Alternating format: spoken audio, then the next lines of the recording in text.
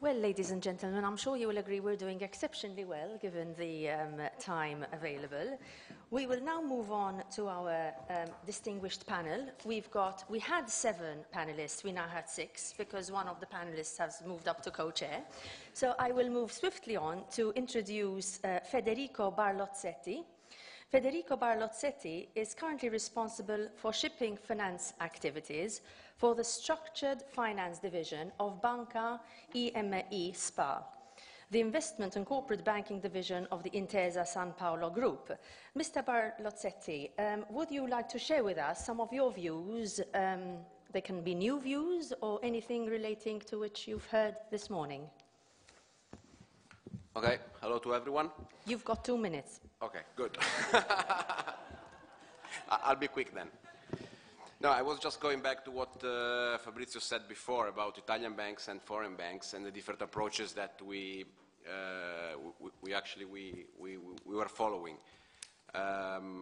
Looking at the past, basically my impression was that Italian banks were operating more on a sort of relationship basis, like Fabrizio said, while foreign banks, they operated more on a pure asset-based, with a pure asset-based approach.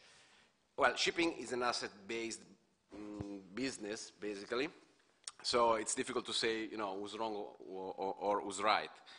In the end, what we tried to do, as Intesa San Paolo before and Banca IMI now, which is 100% owned by Intesa San Paolo, so it's the same group, we tried to be a little bit in the middle. In the past, when the bank was operating without a pure and dedicated shipping finance desk, they were following, say, 100% the relationship approach, whilst recently then we tried to move basically in the middle between relationship and asset-based. My view is, in the end, probably this is the best approach because, yes, shipping is an asset-based business, but you have to look also at, the whole consideration of the ship owners you're looking at to finance, his track records, his whole fleet. Doesn't matter whether he's well, it matters, but, it's a different whether he's buying at top prices today. If maybe, he managed to average the price of his whole fleet with, good acquisition in the past, or the other way around. So this is basically it. I mean, my view is that probably the best approach is looking right in the middle between pure relationship and asset-based, and that's what we're trying to do and what we did in the past. Thank you very much indeed. I would like to move on to Gianmarco Boccia. Gianmarco Boccia has been working in SACE since 2005. Is head of corporate in the new market division. Mr. Boccia, 2 minutes. Yeah, thank you. I have a question and a comment. But first of all, let me remind that SACE is the Italian Export Credit Agency, and we are an insurance company, and so in no case we directly finance a specific transaction. What we do is to work in partnership with the banking system, and we ensure the financing against the non-payment risk of the borrower. My comment is on what you, Gabriele, said before about the exit of foreign banks from the Italian market. We actually experienced an opposite trend in the last 2 or 3 years, and this is probably linked to our public nature, since we need to try to offset the shortage of available financing in the market. So we actually increased our exposure to the sector, and we now have more than 5 billion euro of assets insured. That accounts for 17% of our portfolio. And the question is, in order to be able in the future to continue to strongly support the system, we have started talks with a foreign export credit agency, the one located in those countries where most is concentrated the new orders. So I'm referring to China, Korea, and the companies we are talking to are China Exim or Cake or Sinosure. And the question is, has any one of you any direct experience in arranging financing with those export credit agencies that, in our opinion, can be a viable and successful alternative financing channel. He's taken up his whole 2 minutes for the question and answer, so a very brief answer. Who's going to take that? I talk for MPS Group.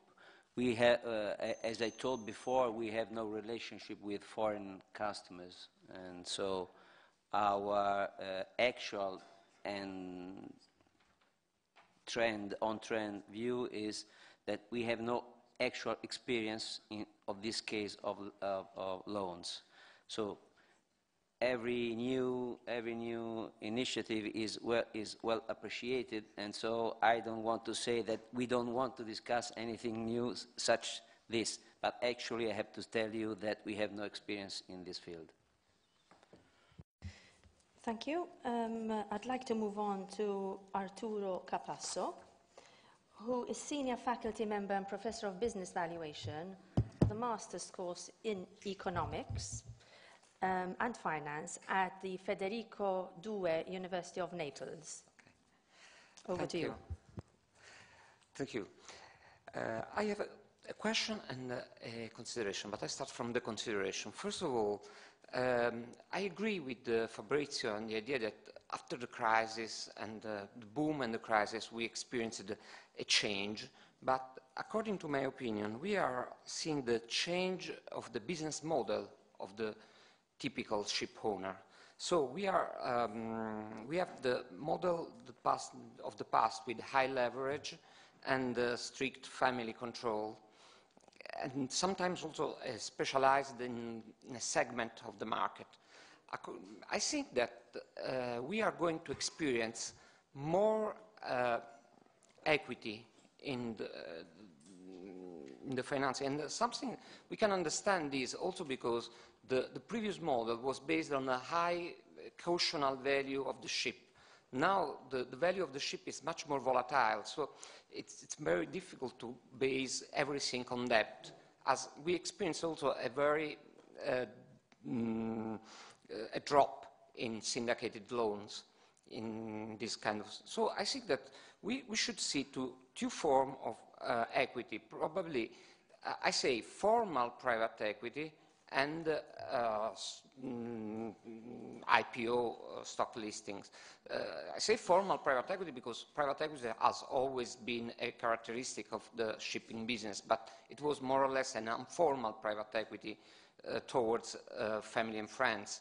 Now, I think in the next few years, we experience more formal private equity and probably more stock listing. So from this consideration, I have a question. How does this different financial structure in shipping company will change the commercial policy of the ship owners? A quick answer.